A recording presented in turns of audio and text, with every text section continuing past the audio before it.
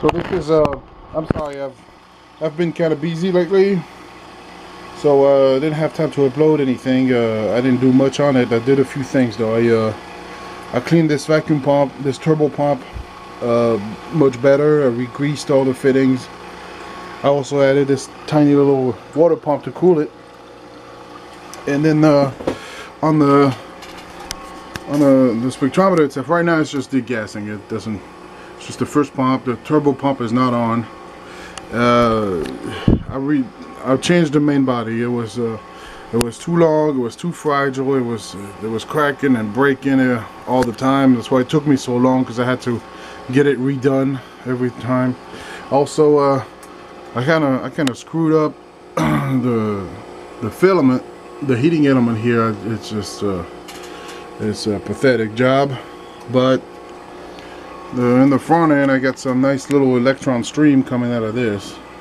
So yeah, the glass is dirty, but if you have any suggestions, an idea for the detector, this is not really a detector. All it is, by the way, is just this these discs. These are zinc sulfide.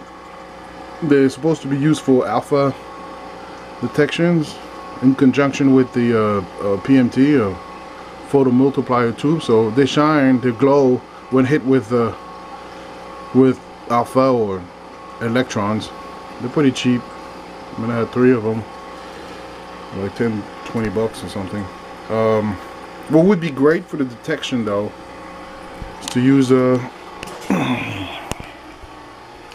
this a multi-channel analyzer, you know, and so then it could be amplified and computerized, and we can have a nice little peak going for each element. So anyway, let me know what you think, and we'll keep this project going. It's been a long time, and I want to see this through.